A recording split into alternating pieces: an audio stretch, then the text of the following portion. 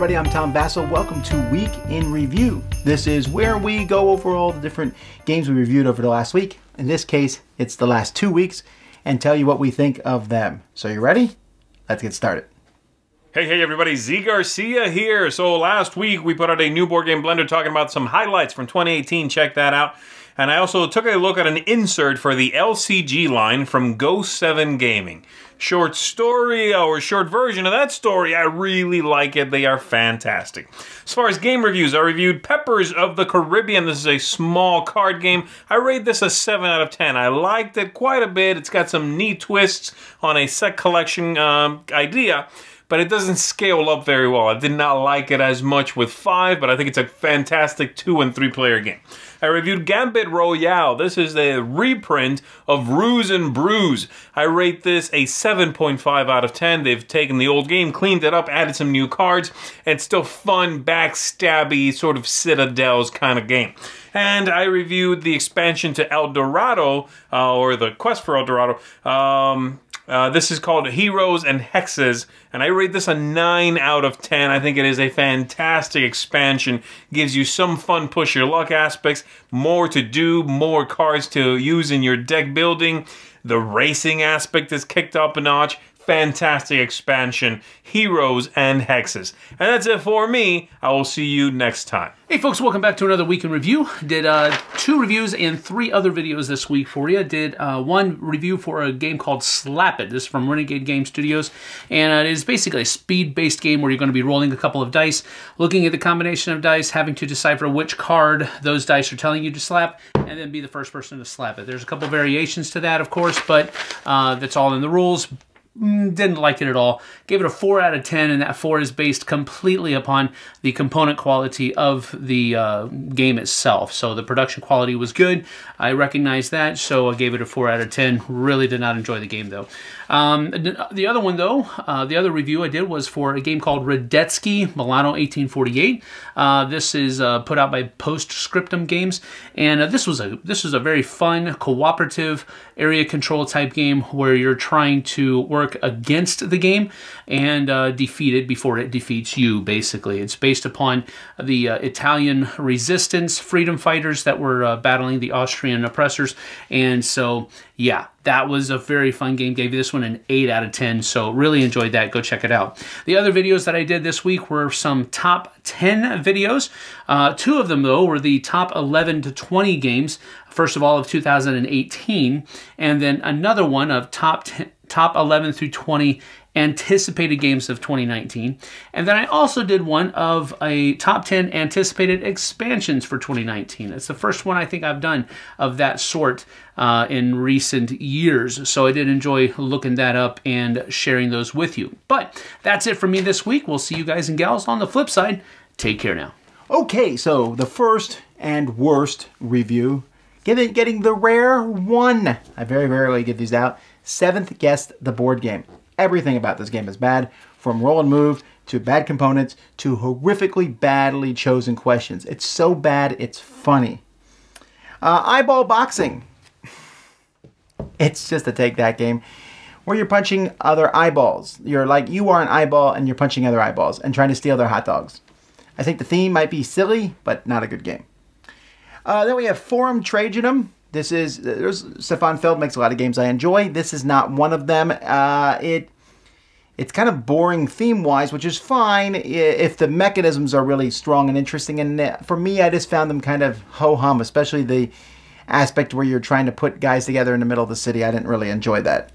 Fortune City is another game I wish was better than it was. It sounded really good, but in reality, you just take whatever you can on your turn and build your city, and there's not a lot of differentiation between them.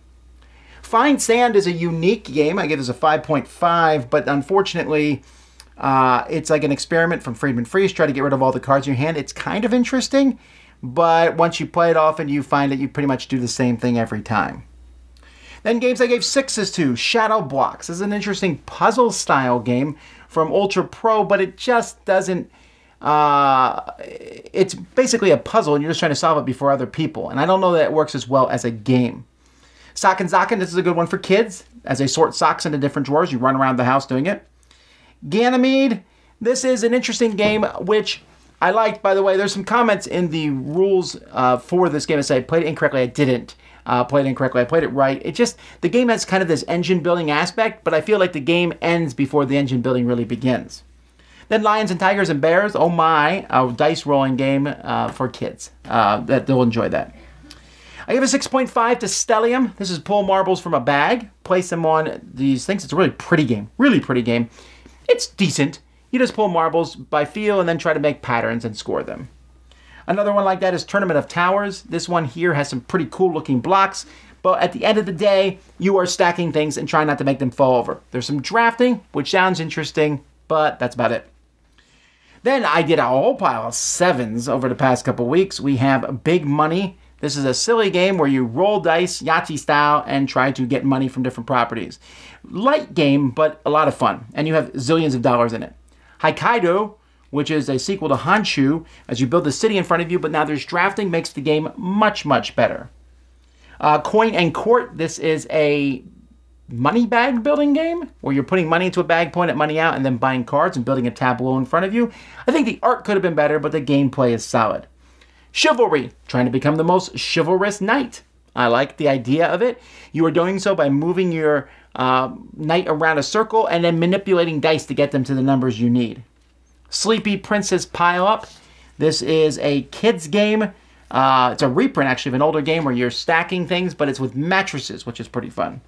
Cusco is the reprint of Java. This game, which gives you action points and you have a gazillion combos. It's good. I don't know if it's aged as well, but the new reprint is phenomenal. If you want a very thinky game, though, you'll like it. Gugong, Euro game in which you're trading presents and then taking actions to get points in various ways. The trading aspect is the most interesting part of the game, right, as you're trying to trade a gift for a better one. Connect 4 launchers. This game looks idiotic, but it's fun. It's Connect 4, but you're shooting marbles and trying to get them in a row. I like it. Arboretum. This is the new deluxe version of the game. A very thinky card laying, keeping cards in your hand, trying not to let other players get them, playing them. It's a lot more thinky than I had expected from such a pretty game about trees. And then Cosmic Run Regeneration. This is a push your luck style game where you're going to roll dice and move your dice on different tracks and try to get as far into tracks as you can before planets explode. I was pretty impressed with this one from Dr. Finn Games. And then I gave an 8 to The Boldest. This is a fantastic little game in which you are playing different cards, groups of cards, trying to go out to the forest and find machines and parts of machines. The theme is really neat, the art is really neat, and the gameplay is nice and fun and fast. Also, over the past couple weeks, I did a couple look backs. I talked about the best-selling games both of December 2018 and the whole year 2018. And we also did a live play of Western Legends along with its expansion. So lots of stuff. We'll see you next time. If you haven't heard about it, we're running a Kickstarter that starts today at noon Eastern Standard Time. Until then, I'm Tom Bassel, and you've been watching The Dice Tower.